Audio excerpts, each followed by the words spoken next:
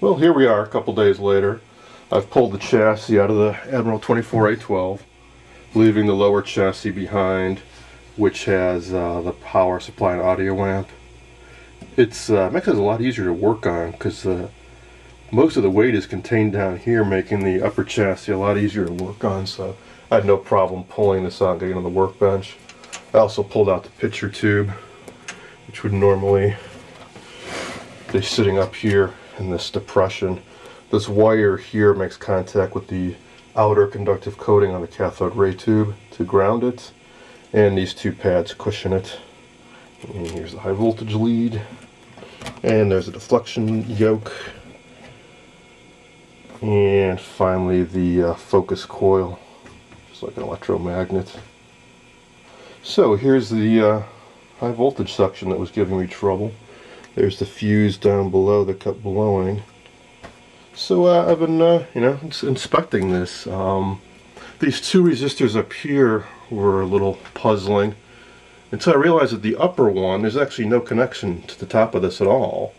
So this is apparently the old original one, and when I measured it, it's open. So this must be an old repair where somebody bypassed it with this green resistor, which is pretty close to the right value. Even though it looks smaller, newer resistors can handle higher wattages in smaller packages, so I think that's okay. Aesthetically, I'd really like to use this nice big glossy resistor and pull out this green one, but I'll save that for after this set's up and running. I've already tested the flyback and it tested good. I also cleaned this up a bit. These white ceramic standoff insulators were all black before. The high voltage circuit tends to attract dust and soot, and this can get quite dirty. Here's the high voltage capacitor I was kind of curious about earlier where it might be located. Well, it turns out it's underneath everything. Something else I thought was kind of curious is this high voltage lead, when it comes down, goes to sort of this brass button here, which underneath is soldered not only to the output pin on the tube, on the rectifier tube, but also this metal collar, and then this metal ring below that. I asked about that online, and the thought was that having all this metal at that high voltage kind of makes this like an equal potential area here, which prevents arcing from any sharp points that might want to arc to the ground plane below it, which would be the chassis. Anyways, that all looked and measured pretty good, so I started taking a look underneath. And if I haven't mentioned it enough times before, the usual culprit in anything vintage is the capacitors. But I discovered there actually had been quite a few repairs already in this set.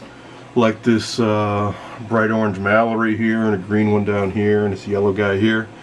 And the date code's like 8409. Meaning that this capacitor was made in the 9th week of 1984, so yeah, it was 26 years ago, but that's nowhere near as old as the other parts which were made in 1949. So I started working my way back from the high voltage output, testing resistors, and replaced a few that were bad. Like here's a new one here, 68 ohm. I used a metal film 1% resistor in place of the old ones, which, like these, are carbon film, intend to drift up in age, and a lot of these are about 20-30% higher than they should be, but that's an acceptable range for this set, so I'm just going to leave them in there for now.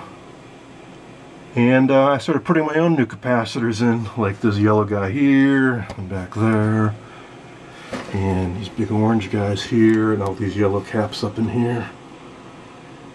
And then worked my way over to the electrolytic. Oh, I should say, after I replaced all these plastic wax caps, I powered it up and the fuse blew again.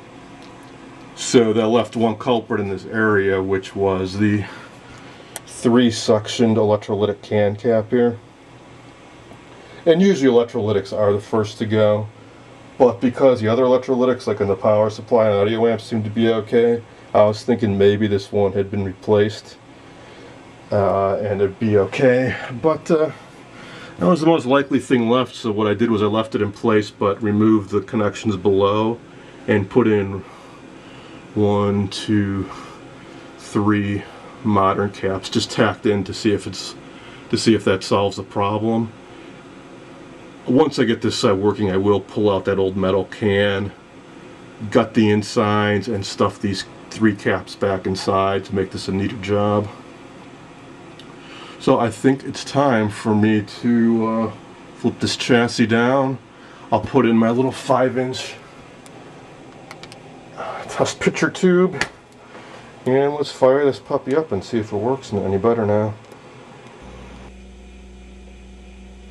Okay, here we go. I did discover one downside of having the split chassis. It does make it a little tough to work on unless I pull out both chassis and put it up on my workbench. I'm a little lazy, I don't feel like doing that right now, so I do have the one cable with all the power lines going to it, but I cannot reach over for the audio cable, so don't expect to hear any sound when I turn this on, assuming it even works. I should point out something about safety. You should never do what I'm about to do, which is to run this without covering back up that high voltage box and having the safety interlock on. Normally all that high voltage stuff would be under this big steel box here, but I've worked on a few TVs, and I'm gonna stay away from that area. Now, if you ever do want to measure the high voltage output to make sure that it's functioning right, you can use something like this, which is a Pomona high voltage probe. It goes up to about 36,000 volts. This set only runs at about 9,000, so it's well within the range of this. The way you use this is doesn't run any batteries or anything, and all you've got is one black alligator clip, which you would clip the ground right there, and then you've got the probe, which in reality, if you can see through this clear plastic, there's 2 what they call candy stripe resistors in there, which are super high resistant resistors. In this case, here's one that's 720 mega ohms, and I'm not sure what the other one is, probably something. Yeah, but they're both, there's 2 720 mega ohm resistors, so we're looking at 1.4 giga ohms of resistance in this thing, which is pretty substantial. And what you would do is like carefully put this up either under the metal cap here or up on this ring here and flip the on button and read the high voltage. I'm not going to do that right now though, but I thought I'd point that out. So there we go, let's see what happens. Nice little hum when it turned on. Tubes are glowing.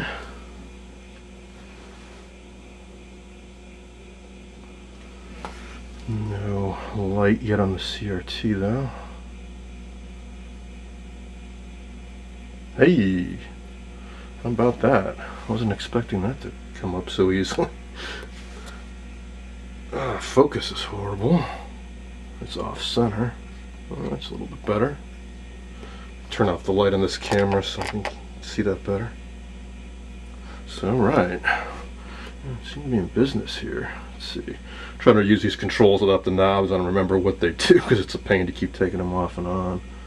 So that must be the brightness. That, I believe, is contrast. So hey, not bad. It's fine tuning. Alright, since I got this probe out just for the hell of it, I might as well measure that high voltage.